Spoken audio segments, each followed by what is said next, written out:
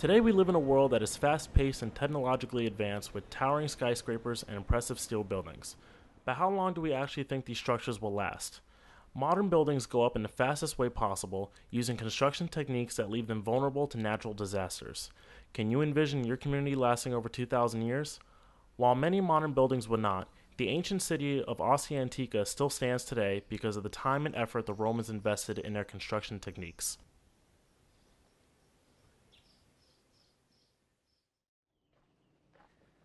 There are many reasons why Ostia Antica is still here. One of the most important factors is the engineering, the construction materials, how the Romans built. They built to last an eternity.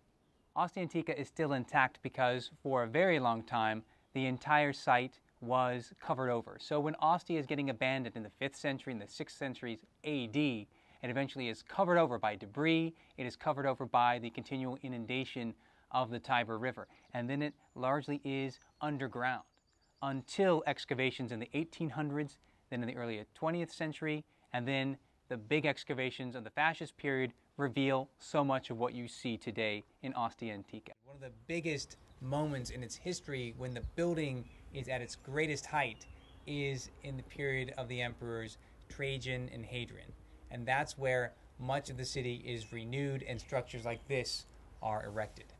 Ostia is a quite large city for ancient times. It's hard to know the exact acreage, but it's around 150 or more acres. When you come to the site of Ostia today, you're looking at about 80 to 90 acres as you're walking through the site. That's a really large site to go and visit an average on a day. It's a huge city. The longevity of the site of Ostia is determined by the fact that there is so much material here, so much ample material to be used and then reutilized over time. So by the time we're talking about this space here, for example, in the Severan period, you have a lot of material that's going through a second and third life, and that's going to keep the costs down. So as the population in a site like Ostia shrinks over time, being overshadowed by nearby Portus, then you have fewer people with a lot of material that suddenly becomes more and more abundant to them that they can utilize and use for new decoration and new constructions. The fundamental materials used in Ostia's construction included tuff, cement, brick, wood, and various stones. What we would have had is this large amount of concrete which is placed on top of the brick wall construction, and then ultimately they're placing bits and pieces of fragments of marble paneling onto which they're going to ultimately affix their panels of the decorative marble. Now here we don't have any of those marble panels preserved, but over here we do. And this is Proconnesian marble, which comes from Turkey. We are astounded today by the fact that so much of this is still here. And yet today, technologically, we're so much more advanced with our steels and our titanium and our plastics, composites, and so forth. Despite all the great materials that we have available to us today, the materials that the ancients used were so resistant, were so well made, that they still resist. They're still here. The people that build Ostia, the people that build Rome, they are day laborers. They are, for the most part, freed people. And then within that work, it's contracted out, there will be slaves as well. But you've got a program in which people, the locals, are employed so much of the time with building. One of the great differences between building today and building in ancient times is here, everything is built by hand. And think about how much we have in Western civilization that is automated. But here, everything is being produced by hand. We don't have a machine that's going to be making the bricks in a mold. It's a person that's taking the clay and is working the clay and is ultimately putting it in the mold, which is then ultimately going to be fired by other people that are stoking that fire to ultimately heat up the bricks and make them so resistant. When we talk about the arch, we think about ancient Rome. Why is that? Well, because they perfected its use.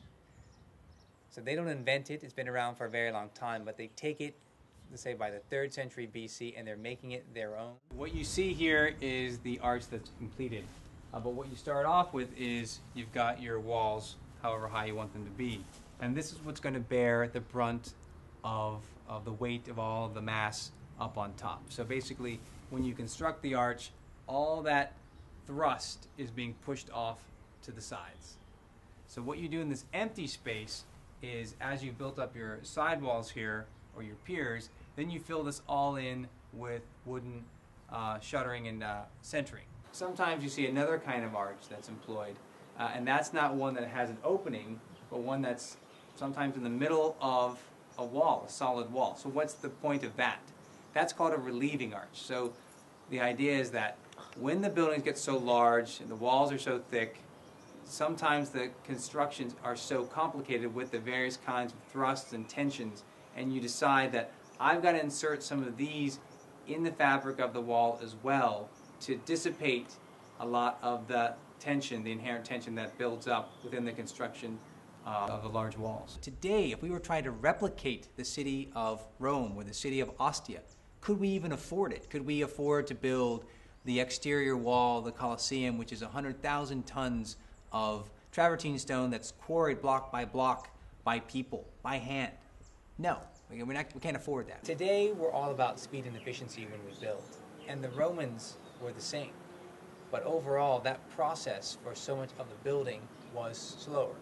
So today, we can cook the materials, the limestone, to make it into lime much faster at a higher temperature, and ultimately that product that we have isn't as resistant, isn't as long-lasting as the limestone that the Romans cook for a lower temperature, but over a longer period of time. That material is more resistant.